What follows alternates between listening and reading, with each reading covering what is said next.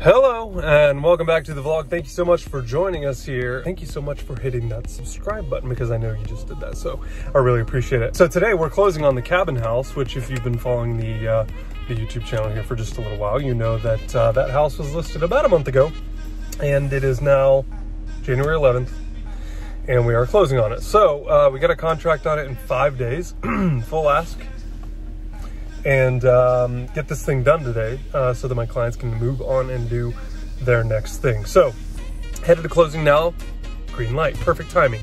Now that you're there and I can, a little rainy here in Atlanta today. As far as this house goes though, there's two things that I wanted to talk about, and we're talking about them on Instagram, by the way, a little more behind the scenes, a little more as it's happening, at Matt_LaMarsh, by the way. Two things. Zillow.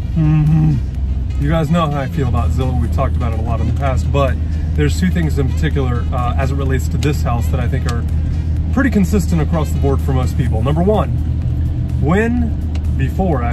just before we listed that house, Zillow's Zestimate said that that house was worth $600,000. We are under contract and are closing today for $675,000. That's a problem. Typically, most people think their house is worth more than Zillow does. And in this case, they as well thought that, but there's the perceived value and then there's the actual value. The actual value is what someone will walk through the door and hand you cash, or in a financing situation, will get a loan for that amount of money. So that's the first thing. Do not trust Zestimates. Obviously, if you're thinking about selling your house, it's not a bad place to go and get an idea, a range, if you will. But what I recommend to my sellers is, first, if there's a great delta between what I think the house is worth and what they think the house is worth, I'll recommend an appraisal.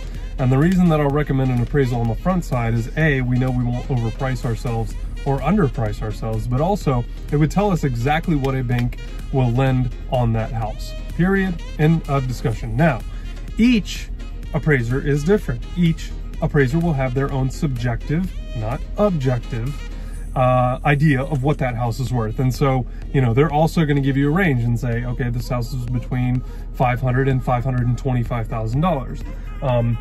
The problem right now with appraisers is that a lot of them are not able to go in the homes because of COVID and everything going on there. So this is not going to be super evergreen content. It's not true forever.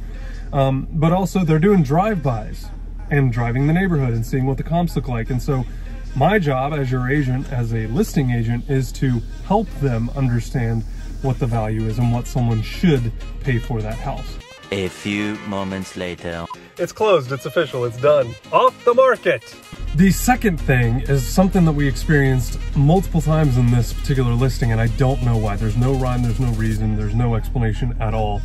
I got multiple calls from other agents, and I got multiple calls from consumers, normal buyers, that were trying to get in to show this house even after we had gone under contract. Again, we were on the market for 5 days, so day 6 through today, even on Friday, 3 days ago, I still got a call from people, an agent in particular on Friday, that said, hey, we saw this this thing is back on the market. And I'm like, what? Back on the market? What are you talking about? It's not back on the market. We're closing on Monday. Stop. Don't look. And it's just really frustrating because you guys know I'm a big believer in time management, and that was screwing up a lot of people's time, not just mine, but the other agents, the buyers, the people that were reaching out and saying, hey, it looks like this house is back on the market, and it never was. So do not believe Zillow. I'm not saying this because I don't buy their leads or because I don't like their platform. I actually think the platform's really good for what it is and what it provides you. But those two things in particular are wildly inaccurate, and you cannot put any stock in them.